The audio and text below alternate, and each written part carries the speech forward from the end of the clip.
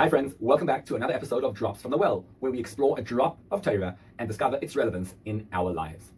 Life sometimes leads us to a situation of grief and tragedy.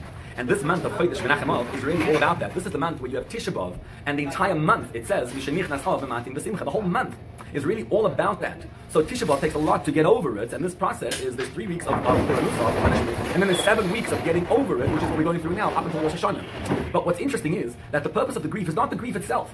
The goal of the grief is to get you to a deeper connection. God is not abandoning you, even though it sometimes feels that way. God is actually leading you to a deeper connection with Him. And when we look at the grief, when we look back at it, we can actually see that the destruction was not destruction.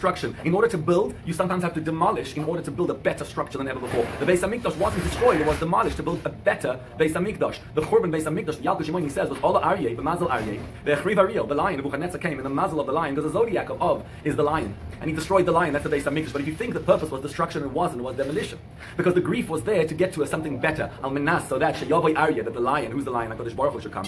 V'yivnei Ariel, and rebuild the Beis Hamikdash in the mazel of the lion. This month of Chodesh Menachem Av, which looks like grief, is all about rebuilding. Because if we could look at the morning and discover something greater and better, we can actually get to a better connection with God than ever before. And that's why this Shabbos, in the middle of Chodesh Menachem Av, we have Shabbos Mevarchim Elul. Because that Aryeh, which is the zodiac of and the destruction, Aryeh is Rosh Tevis, is an acronym, what Tzedek says, for Elul, Rosh Hashanah, Yom Kippur, and Hoshana Rabbah. So all Aryeh, the Chriv Ariel, the lion came and destroyed the Beis Hamikdash in the month of Aryeh, the lion, all in order to get to a deeper connection to God, which is Elul, Rosh Hashanah, Yom Kippur, and Hoshana Rabbah. Because if you can get to Tshuva, when you feel, I need a better connection with you, that better connection is worth everything. And we look back at the tragedy in retrospect, and we can actually grow from it to Tshuva as we hit Shabbos Mevarchim Elul.